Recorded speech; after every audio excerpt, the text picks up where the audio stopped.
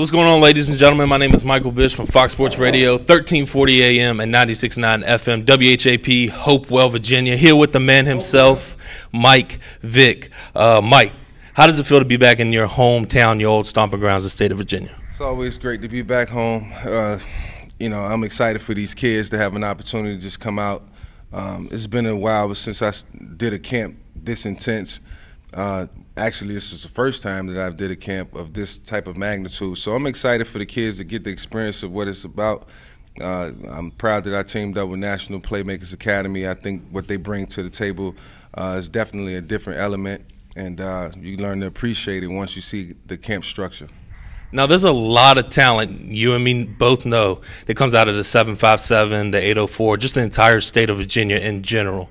Can you talk about the talent for the people that don't know that Virginia truly has? I mean, pretty much a third of the National Football League or the NBA is 757 Tidewater, and I don't say that without a great deal of gratitude. We know what we put out.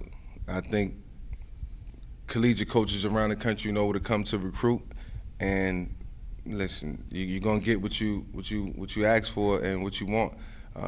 These kids really have special talent. They know how to use it. They have great coaches, and I think it's a testament to them.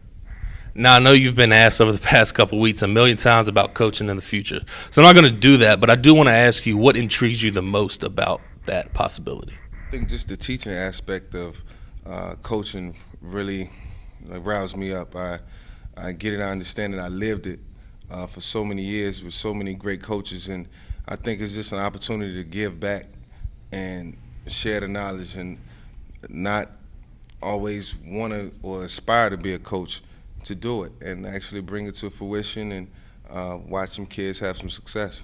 Now, when you were these kids' age, middle, high school, were you able to attend as many camps or things like that? Unfortunately, I wasn't able to attend a lot of camps. First and foremost, we didn't have enough, and now you got camps every weekend. Whether you could afford it or not, I think that was probably the primary reason a lot of kids from our area don't go. So what we do, we spend time over the weekends playing in the backyards. At least back then, it's none of that going on these days because kids are fortunate enough to be able to attend camps and get the proper fundamentals. I think for me, it was just being in the backyard and honing my skills in a place where, you had to fight for every yard. And, I kind of took that mentality into my entire career. Now, what makes the V7 Elite Playmakers Showcase Series different from your average football camp? It's intense. We're not running the kids around. We're not tiring them out. It's not a day where it's going to be fulfilled with exercise. It's going to be fundamentals. It's going to be teaching. It's going to be coaching. There's MVPs and accolades that kids get at the end. It's trophies, it's opportunities, it's recognition, and I think that's what it's all about. Now, obviously, the future, it's hard to speak on the future, but is the V7 Elite Playmakers Showcase Series something that you plan to do annually? This is going to be an annual event. We're going to eventually turn it into an academy. We're going to really stricken down on the rules and make it so there's some requirements to get into the academy. This year we wanted to be open. We wanted to give the kids an opportunity to experience it at very cheap cost. We have great coaches who put in the hard time and the work, so I think everybody needs to be compensated for their knowledge in some way, shape, or form. But it will get more intense down the road. It will continue to aid a lot of areas in recruiting, and I think that's what our biggest gift is going to be, being able to make these kids visible. The V7 Elite Playmakers Showcase Series, you've got a few cities left. Can you please tell everybody where they can sign up?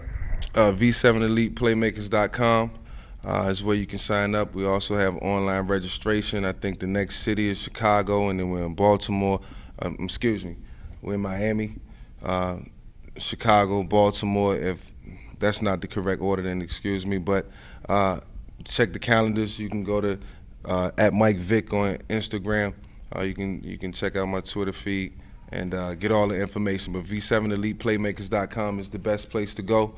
We look forward to seeing you there. We look forward to seeing your kids become one of the top players in the country. Thanks, Mike.